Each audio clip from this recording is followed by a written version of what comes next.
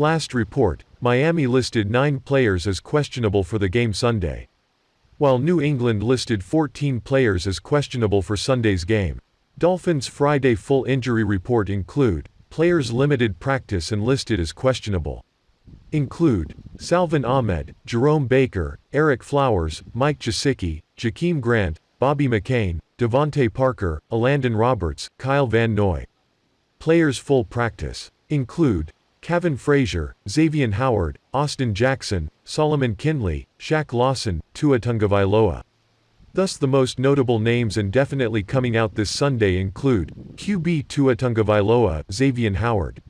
While tactical cards like Mike Gesicki, Jakeem Grant, DeVante Parker or Kyle Van Noy are still questionable. If these players do not recover soon, it will be a huge disadvantage for the Miami Dolphins in the race for the playoffs this season. But Dolphins has a lot of advantages before the match with the Patriots. Head coach Brian Flores is very familiar with the Patriots, spending his entire professional career with the organization until joining the Dolphins in 2019. This week, he provided his take on the tough test that lies ahead for the Dolphins. They are well coached. They do a good job in situational football, Flores said. They run the football well. Cam Newton is athletic and just as far as extending plays and giving his receivers time to get open, he's done a very good job at that this season. Defensively, they've got a lot of good players, they limit big plays and they make it hard for offenses. I think they've done a very good job in the kicking game. It's a good team. They play well in all 3 phases and this is going to be a tough test for us. Center Ted Karras is also familiar with this week's opposition, as he was drafted by the Patriots. Rather than looking back at the Week 1 game against New England, Karras is studying more recent, relevant film. I think it's hard translating from Week 1. Obviously there's still some of the cast of characters, but everyone's been season-hardened now, Karras said. We're 3 months into the season.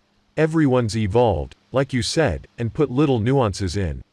I already went back and watched that game, but I'm really more focused on what they've done the past 6 weeks and they're probably doing the same for us.